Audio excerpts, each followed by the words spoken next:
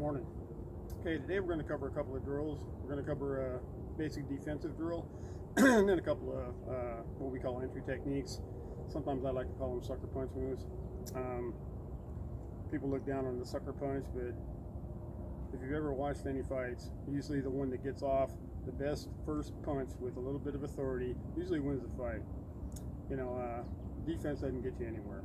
Usually offense and attack, and that's what's going to make some money for you. So if I know I'm in a confrontation and a threat's there and it's going to happen, I'm just going to go. The better I understand how to enter and how to do damage, the better for me. So we're going to cover some of that today. First thing we're going to work on today is we're going to work on what we call the parry cover drill. All right.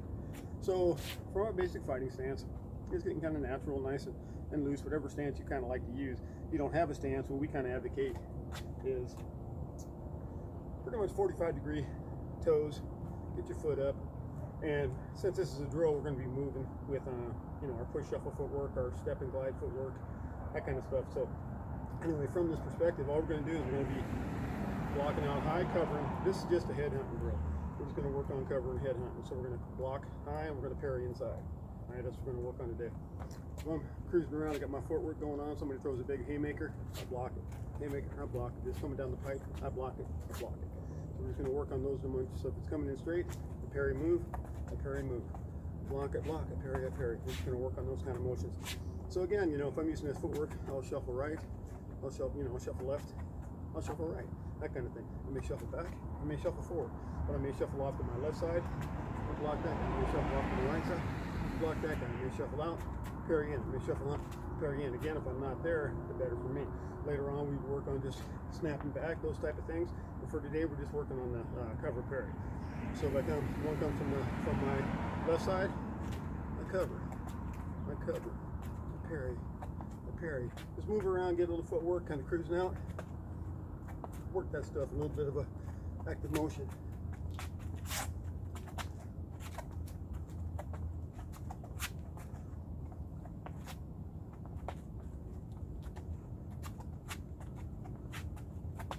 Kind of move that stuff back and forth, move in and out, occasionally pop in a jab.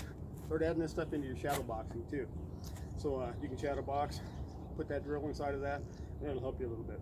So that's really just covering kind of haymaker or big outer strikes. Just going to zone and cover, or in place. It doesn't matter. I may do this stuff in place, may just slip, may just kind of cover out, or I may move.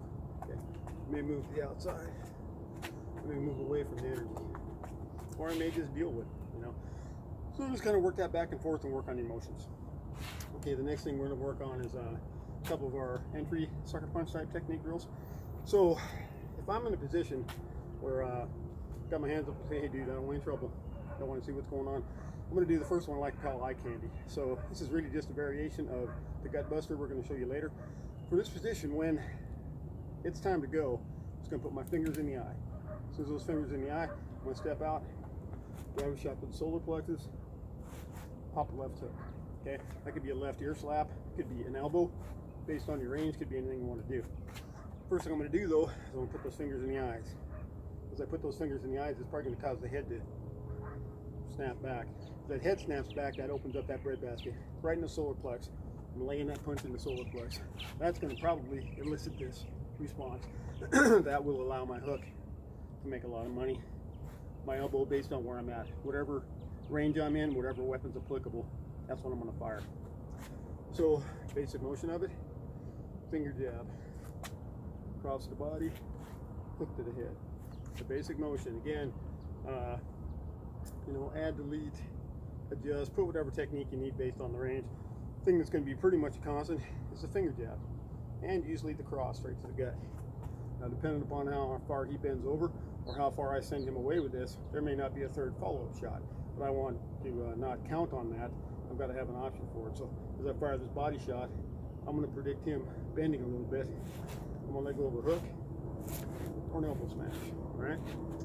Second, finger, cross, hook, finger, cross, elbow. All right? Just kind of work on that drill just a little bit. I like to call that eye candy, so I'm putting it in the eye. All right? The next one is kind of a corny name, but we're in Texas, right? In Tejas. you're going to go to a Mexican restaurant, you're going to find barbacoa tacos everywhere. Well, barbacoa is pretty much face meat. Alright, so I like to name this barbacoa because I'm going to be putting my fingers in your face, grinding up in your face. So now again, if I happen to be in this position, I'm a little too close, I'm just going to go stick that fingers in the face. And I'm going to drive a left shovel hook to the liver. And now I'm going to drop the elbow on top. So I'm going to get in, get a little barbacoa, get some liver, take the head off. Alright, so face meat, liver, elbow to the face. Alright, now we're going to apply those onto Bob just a little bit. So I happen to be hanging out, I'm a little bit too close, I know things are going bad, fingers in the eye, shovel hook to the body, hook to the head. Alright, finger in the eye, shovel, hook the face.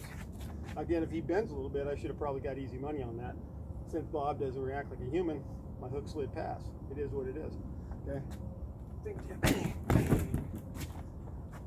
Alright, so that's that motion. Now to go into barbacoa, we're gonna come in and get a little meat, grab the liver, pop the elbow. And then things are too close, I come in undercover. Right. Come undercover, get that face meat, pop that liver, bang that head. Alright. Come in undercover.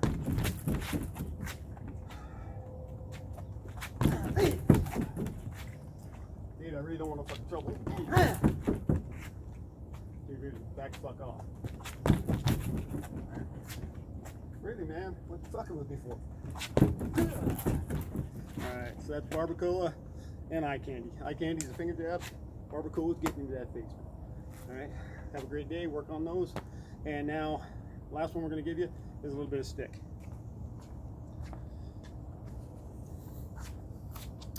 Okay, we've been working through our drill so far. We're giving you methods of striking. We're giving you the ocho ocho, up and down. We're giving you the banda y banda, side to side. And we've given you the Sankiti Tutsada, straight thrust or gaffing thrust. And now if you think about that, we're pretty much covering the octagon now. We've covered top two angles of the octagon, bottom two angles of the octagon, side to side on the octagon. And then we worked on a variety of thrustings into those areas. This one I'm going to give you is called, sometimes it is called the rompida, sometimes it's called the up and down. Okay, the rompida would be, in Filipino martial arts, this motion here. The way I like it better, if I had a bolo, I'd be more worried about emphasizing this motion for the cutting aspect of it. Usually I'm going to have an impact weapon. So I'm going to just come straight down and up. Okay, I'm just going to come down with that bad boy and up with that bad boy. I may come up underneath, if there's a weapon in that limb, I may come up underneath it and down. I may come down and up, I may come up and down. Doesn't really matter which way you go with it. I may be clipping your hand, coming back over your head. Maybe clipping you in the head, clipping you back under the chin. Alright? So again, to go with the pattern, put them all together. You have the ocho ocho, banda y banda, Sankiti Tutsada, stabbing or gaffing. And now you have the rompida or the up and down. And you've covered pretty much the whole octagon now. You've covered the two angles, basically the 2 o'clock, the 10 o'clock, the 4 o'clock, the 7 o'clock, 3 and 9. The Sankiti covers a variety inside of there, if there's thrustings anywhere. And now we're going to cover the 12 and 6. Alright, so that's your basic stick work today. Work that in the pattern.